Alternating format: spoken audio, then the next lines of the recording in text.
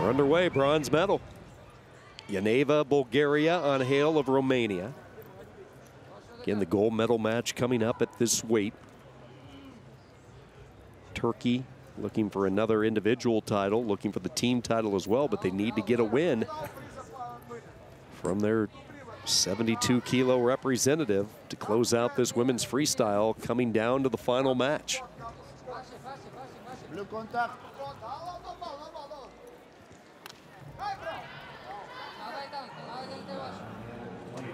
Contact red.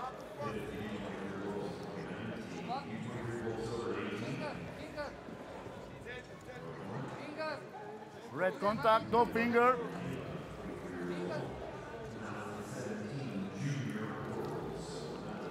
Blue contact. Long lock.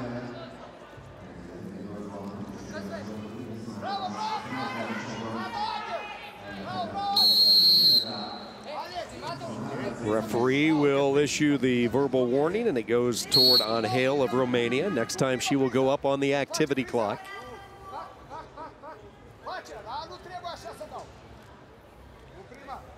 You know, as we wind down the women's competition, Eric,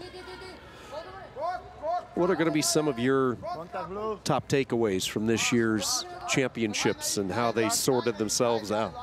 Well, I'd say starting at 50 kilos with Ewan Demirhan, getting the monkey off her back and really taking that next step. She's searched so long for a senior level gold medal here at the European Championships, and to get past someone like Magdalena Shaleshka just shows that she's ready to take that next step. And then 53 kilos, I mean, to see Emma Malmgren step in for Sofia Matson and to follow up her U23 World Championship performance and to win gold on the senior level, that's great for her. And then for Yasmin Adar to win 5 European titles, you know, it took her every ranking, or excuse me, every qualification event to punch that ticket to Tokyo. She needed all the way through the semifinals against Maria Kunst of Austria to get to Tokyo, and then to win in Tokyo, to win that bronze medal, and then to take over for the Turkish Women's Wrestling Federation to become the vice president, and for her first competition back to have so much on her plate and still to compete at a high level. That shows me that she can multitask like no other. So those are 3 of my takeaways for women's wrestling. So many to choose from this year. You know, for me, I go back, I was really anxious to watch Emma Malmgren, and if she could take that next step for Sweden, and she did earlier tonight. So that was one that I was really anxious to see how it panned out. And then the other part for me was to see the success Ukraine has had with everything going on. Obviously, they have remained focused and in a position to win the 2 titleists tonight to put them into a position. First period in the books, a 1-0 lead. Yeah, and to come back after that opening day of women's competition where they had just such a tough time. And the question starts to get raised is there too much going on for them to really put focus on their wrestling? And of course, we understand the magnitude of what's going on back in Ukraine, and we don't want to take anything away from it, but to come here and to switch their focus from what's going on back in their country to competing here at the European Championships.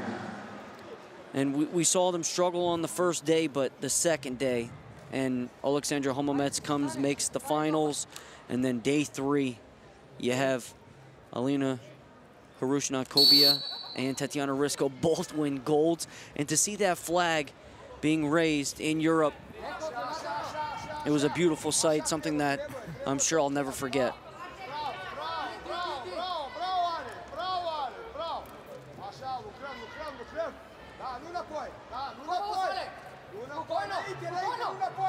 YANEVA working hard on this tie-up. Not willing to let go of her 2-on-1. Right arm of ANGHEL exposed. Question becomes now for YANEVA, can she drop down, get into that high C attack off it? Nope, referee will stop it. And they're gonna put her on the activity clock. Chance to get the equalizer on the board for ANGHEL. Here comes YANEVA right back on it.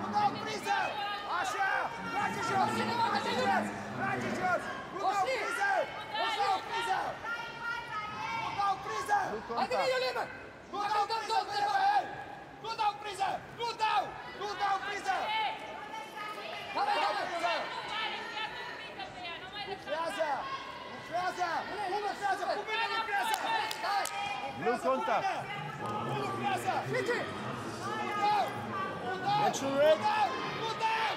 Opportunity here for YANEVA if she can come around the side, turn the corner. Still no points awarded yet. This is by far the best scoring opportunity of the night for either wrestler. And over the top we go. 2 red, they say. YANEVA with a 3-1 lead. Extra red. Yeah, and I don't know if that was YANEVA's move. I'd go the other way. And Romania is going to challenge it. So they have requested a challenge. Clock stops with the 1:11 to go. So potential 2-1 opportunity here.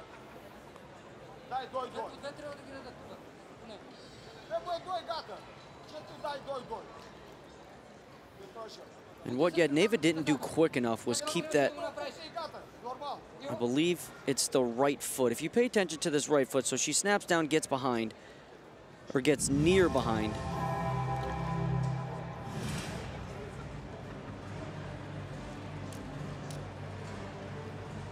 And what she needed to do was keep this ankle off the mat. Yeah, that is all ANGHEL. She comes far knee and hips over, exposing.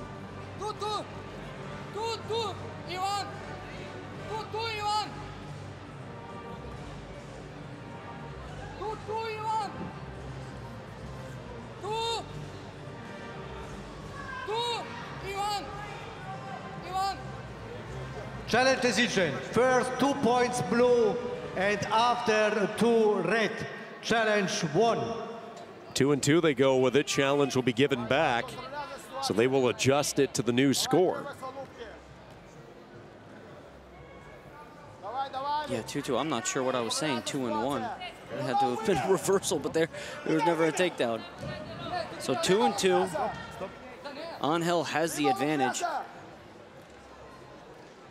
which puts all the pressure on Yulia YANEVA to get her offense going.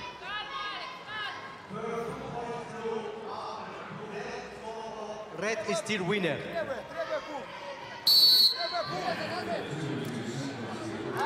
So the 2-2 sequence there. Tiebreaker still with YANEVA. Yeah, because they're saying that ANGHEL scored first and then YANEVA scored second. So the last scoring sequence would be the trumping criteria, which would give YANEVA that criteria advantage.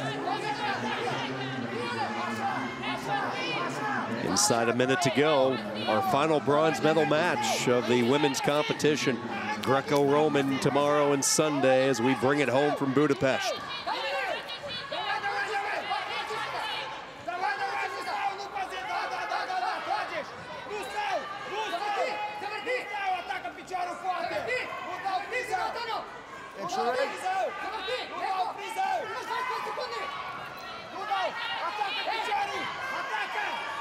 This match, as you see, driving in kind of a half-hearted shot there, overextending was ANGHEL. She doesn't really have a choice. She can't be picky here. Head caught, inside trip attempt there. ANGHEL misses, comes right back at her.